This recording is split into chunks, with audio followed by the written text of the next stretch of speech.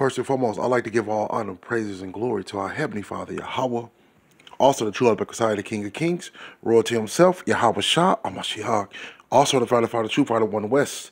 This is Fallen Kings, coming back at you yet with another lesson. And this lesson 10 to the 12 tribes of Israel, which consists of the so-called African-American blacks, the so-called Latino and Native American Indian descent, and also our brothers and sisters that scatter abroad the other nations that even look like the other nations. Shalom and peace and blessings be unto you. Fallen Kings, coming back at you yet with another lesson. We not stopping. We not stopping, you know. Pray the Most High to continue to keep us in due diligence. And with that, I want to get right into the lesson. This lesson is going to be the power of prayer. The scriptures talks about the power of prayer.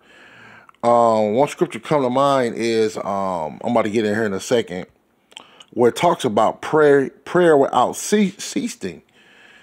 Because the days are evil, man. We live in the last days, man. You know, this earth is under a wicked vibration. I'm gonna say this, man, to be really honest with you, the earth is really under a spell. Well, you might be like, that sound far-fetched, but it's not far-fetched, rather, if you understand what I'm trying to say, or the definition of what I'm trying to say. All these pagan holidays pay homage to false gods and false religion, which is an enchantment. Like Christmas, all those are wicked witchcraft and sorcery days. When you read its history, Christmas, Halloween is a given. Everyone know that's a wicked witchcraft day. But also Christmas, Thanksgiving, and all these other days symbolizes a witchcraft and warlock type of spell day. That's why when people celebrate it, all wickedness happens around that day. You know, that's why we must pray. The scripture talks about prayer. Let's get a scripture on this. This is the book of 1 Thessalonians chapter 5, verse 16. 1 Thessalonians, Salakia. Rejoice evermore. Pray without ceasing.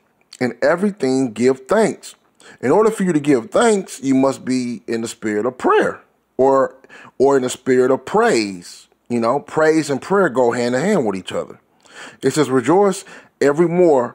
Pray without ceasing. In everything give thanks. For this is the will of Yahweh and Christ concerning you. So this is the Most High will, that we pray. That's why the scriptures say, pray without ceasing. Quench not the spirit, despise not prophesying. That's why I'm like coming with these videos.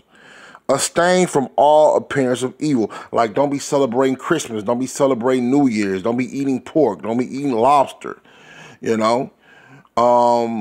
Don't be supporting these pagan holidays and these pagan religions, okay? Let me get another precept here. This is the book of Philippians, chapter 4, verse 6 through 8. It says, be careful for nothing, but in everything by prayer and supplications with thanksgiving, let your requests be made known unto Yahweh. And the peace of Yahweh, which passes all understanding, should keep your hearts and mind through Yahweh Shah. So in order for you to keep your mind, which is your heart, you know, you must pray. That's what we just read. That's the will of the Most High. So the power of prayer is critical because we are living, you know, in careless times, you know.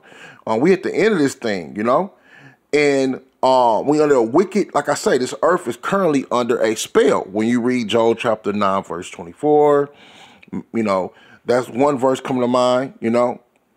So let's get another precept. This is the book of Ephesians chapter 5, verse 16. Redeeming the times because the days are evil.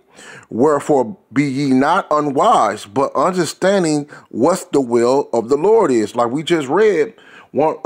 We just read part of the will when you pray. We just read that in a couple of chapters before by praying, you know.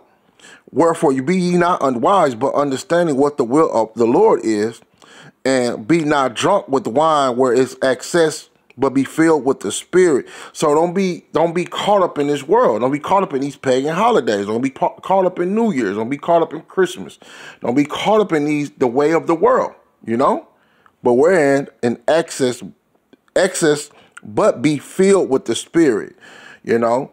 And that's come with, of course, we're keeping the law, statutes, and commandments of the Most High, because Scripture says the law is spiritual, you know?